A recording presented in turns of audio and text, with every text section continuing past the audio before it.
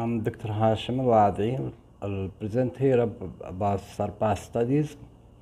So I'll present a summary of SURPASS studies. These studies that are multi-center, national studies comparing tirzepatide, a novel agent, to placebo or to active comparators in patients with type 2 diabetes. Tirzepatide, dual, as we know, is dual GIP and GLP-1 receptor agonist, and is a multi-functional peptide based on the native GIP peptide sequence, modified to bind to both GIP and GLP-1 receptors. It's a 39 amino acids linear peptide and includes a C20 fatty diacid moiety. In vitro, it has a higher potency to native GIP and is less potent to native GLP-1. It has a mean half-life of 5 days, which is enabling the once weekly dosing. And the previous 26 weeks phase 2B study showed that 5 mg, 10 mg, and 15 mg of tirzepatide demonstrate significantly lowering HbA1c and body weight compared to placebo or selective GLP-1 receptor agonist, dulaglutide 1.5 mg. The concept of combining of these two actions in one peptide is exciting. They both have somewhat separate activities, but they have synergistic activities in causing insulin secretion and improving glucose tolerance and decreasing body weight.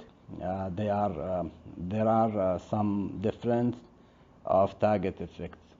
The most exciting effect of GIP is impact on lipid. So it does increase lipid sequestration that help lowering glucose level, but also decrease inflammatory marker that come from the fatty cell. So this is table which summarize SURPASS studies. As you see here in SURPASS 1, it's blinded and with 428 individuals with not using any anti-diabetic medication for at least 3 months, comparing to placebo with A1C 7.9 and duration was 4.7 years, BMI 31.9.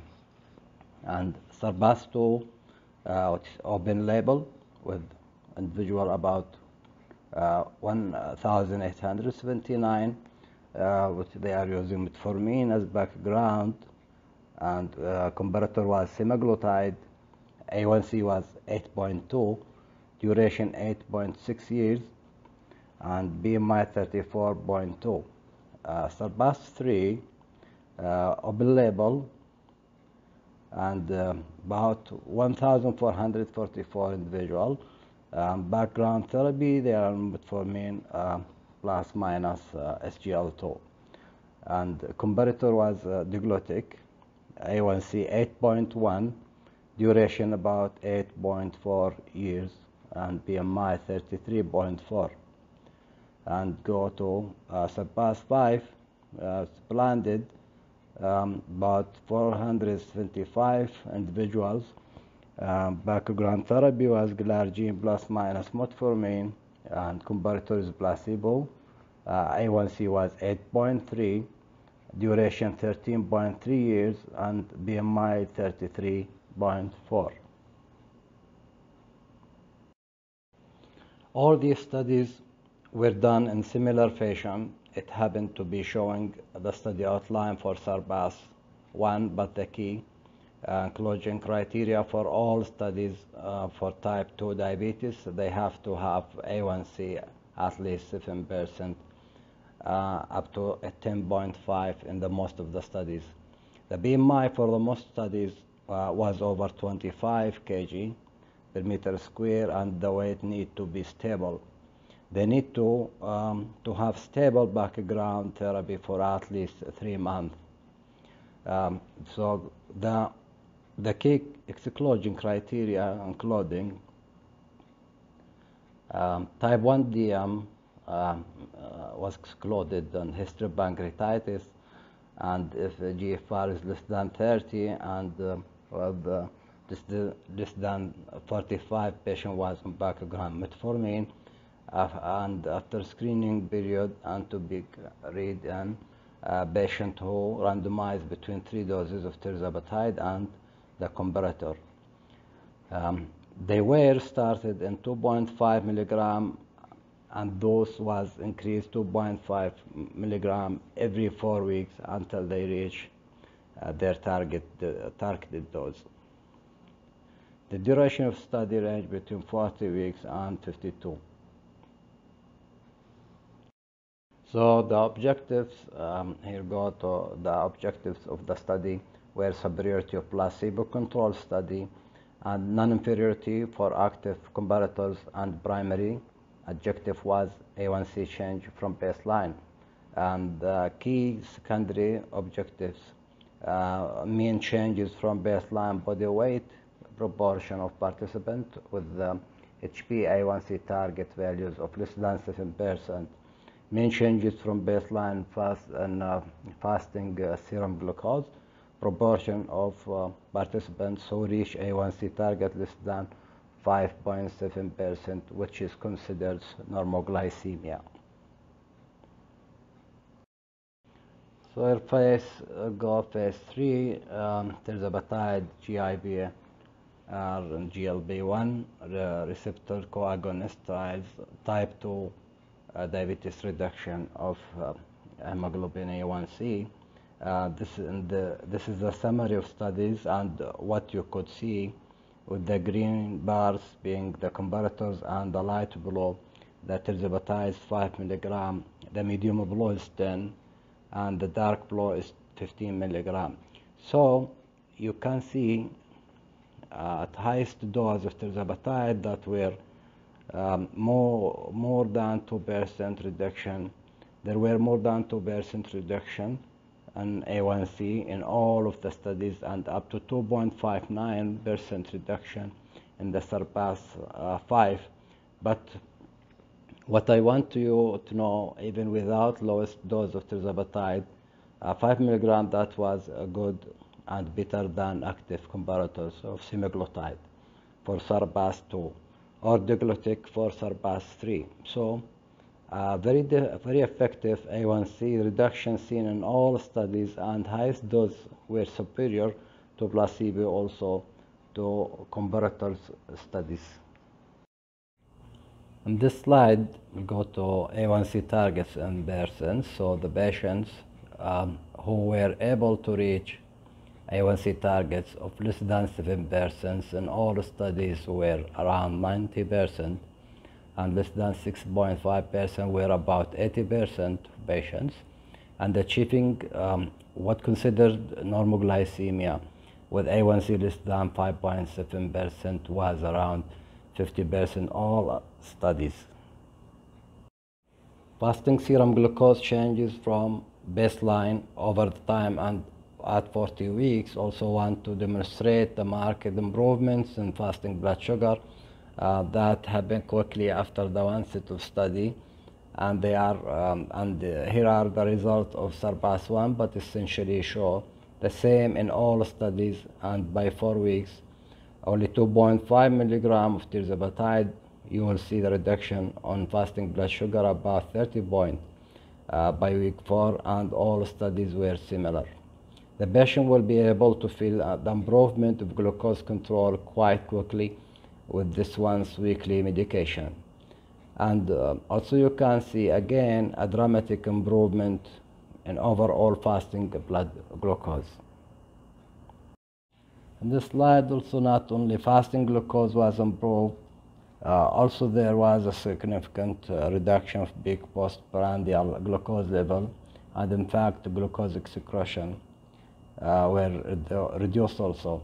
But what I want to say here, that peak of postprandial glucose level was actually an average within normal range in these studies, and again this trend of all studies that have not presented in all cases Glucose level were around 100 to 110, and peak postprandial glucose level was less than 140 milligram. And in addition to glargine, the peak postprandial glucose was actually less than 120 milligram, which I did not think it was seen within any other treatments. Here about weight loss, you can see in the same color codes that was dramatic weight loss when looking at 9.5 up to 13 kg weight loss at the highest dose. But again, even at lower dose, there is a significant reduction of weight. And if you compare in SURPASS 2, the data related to comparator semaglutide, even the lower dose of tirzepatide had greater weight reduction than did semaglutide 1 milligram. Here, go to weight loss in percent. At the percent of weight loss when using 50 milligram tirzepatide was between 11 to 14%, even on top of insulin glargine, and there is 11.6% in SURPASS 5 study. The end of treatment difference between glargine and tirzepatide was 12.6%. If you look at the percent of weight loss, between 77 to 88% were able to achieve loss of weight about greater than 5%, and 47 to 69% were able to achieve loss of weight about greater than 10%, and 27 to 43% of patients were able to achieve loss of weight about 15% or more. All of agree that this approach is expect to be seen with bariatric surgery. We'll talk here about GIT adverse events. Now, the gastrointestinal side effects from tirzepatide are very similar that we see with GLP-1 receptor agonist. Those will be nausea, vomiting, dyspepsia, diarrhea, and loss of appetite. You can see the orange being nausea up to 20% of range. For red is diarrhea about 10% range, and vomiting was less frequent. It's about 2 to 10% range. If you look at the incidence of nausea through 40 weeks of studies, you can see 5 milligram and those with 10 milligram and 15 milligram, and compared to semaglutide 1 milligram. Of the little grade boxes are the time that the medication was being titrated, so you can see again the nausea rate a little bit higher in 10 milligram and 15 milligram because they were continuing to be titrated to the appropriate dose. But it's very similar. They numerically perhaps higher frequently seen adverse events in tirzepatide compared to semaglutide, but reach statistically significant, but not reach the statistically significant in the comparison. You will go to discontinuation from the study, generally in the 5 to 10% range, slightly higher in the 15 milligram SURPASS 1. Those also withdrawals due to adverse events, about 5 to 10% range with higher frequencies with increasing dose and higher than placebo and comparators. I'll talk here about a summary of the key clinical outcomes of and application for tirzepatide from the SURPASS trials.